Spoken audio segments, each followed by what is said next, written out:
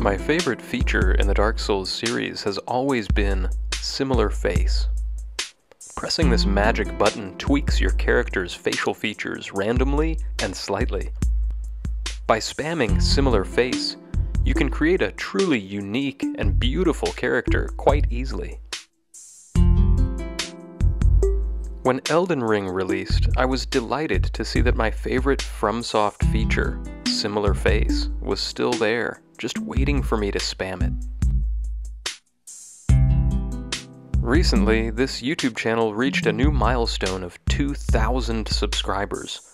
I create videos about my goofy adventures in Dark Souls for fun, and I'm truly honored that so many of you are coming along for the ride. To celebrate this milestone, I decided to torture my thumb and press Elden Ring's similar face button 2,000 times. Here we go.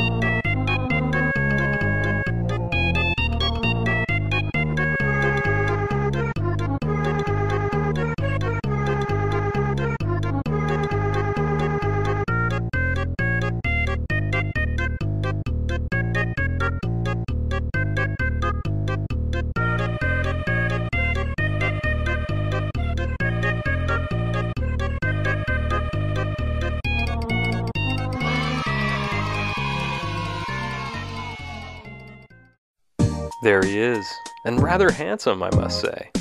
While Elden Ring's similar face feature isn't quite as extreme as Dark Souls, I'm just happy that it's still with us. One more remnant of the original game that inspired so many more. Similar face is a subtle reminder that Souls games can and should be played creatively and with a sense of humor.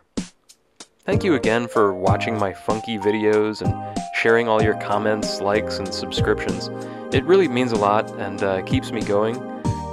And I'd just like to wish you all a happy, healthy new year. See you later.